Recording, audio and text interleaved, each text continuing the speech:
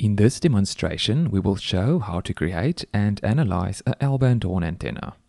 We will start by using CADFEKO, which is the graphical user interface for model setup in FEKO. The basic workflow is to begin with the Construct tab and work through the tabs from left to right. The horn is designed for the L-band, so we will work in centimeters. Set the model unit to centimeters. To create the waveguide of the horn, we will use a cuboid. We choose the second definition method and change the default dimensions of the cuboid as shown. Note we use mathematical expressions, but if we want a parametric model, we can also use variables. Set the label to Waveguide and click Create. On the View tab, click on Zoom to Extents to see the whole cuboid. Next, we create the flare of the horn. First, set the base center. By pressing down and holding Ctrl and Shift, we can snap the origin to the face center of the cuboid as shown. Then snap to the two edges of the cuboid to enter the bottom width and bottom depth. We enter the rest of the dimensions manually. Then create and zoom to extents. To ensure that a proper mesh connection is made later, we must make a union of the different parts. Select all the parts in the tree and on the Construct tab, click on Union. The aperture of the horn is still closed, so we select the face shown and delete. Do the same with the face at the junction between the waveguide and flare.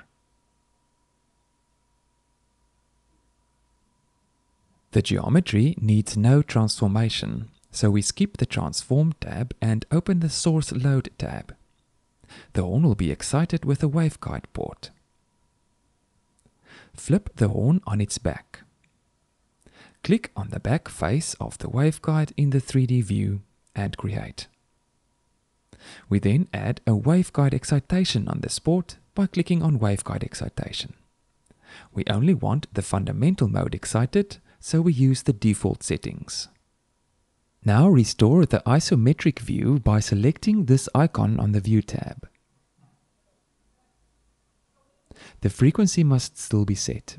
On the Source Load tab, click on Frequency and set a single frequency of 1.645 GHz.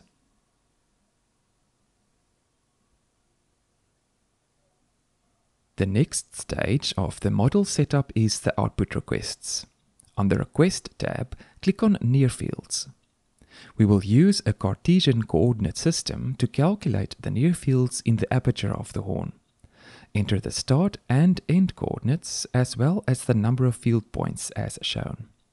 A preview of the requested near field points is shown in blue before we click Create. Also request far fields. Click on 3D pattern for a quick selection and create.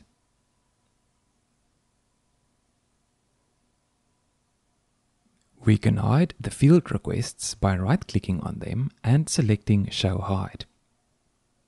We zoom to extents this time by pressing the F5 shortcut. When the geometry is a few wavelengths in size, such as this horn antenna, we can save computational resources by using higher order basis functions, or HOBF. This is activated as shown. We are now ready to mesh the horn.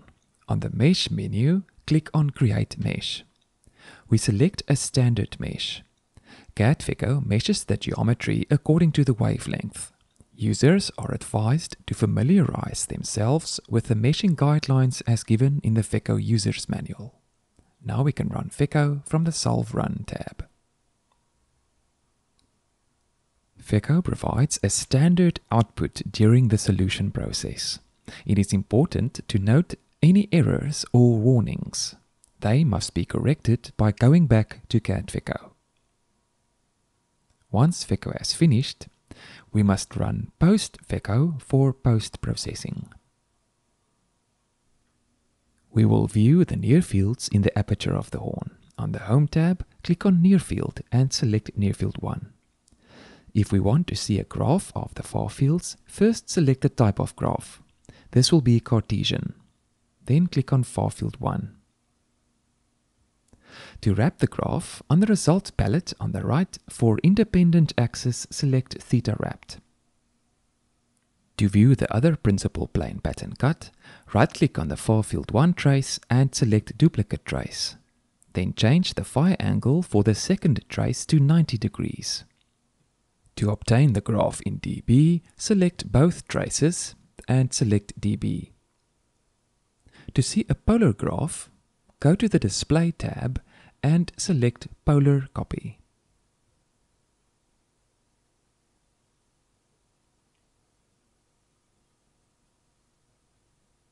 This concludes the demonstration. For help in setting up your own models, please contact FEKO support.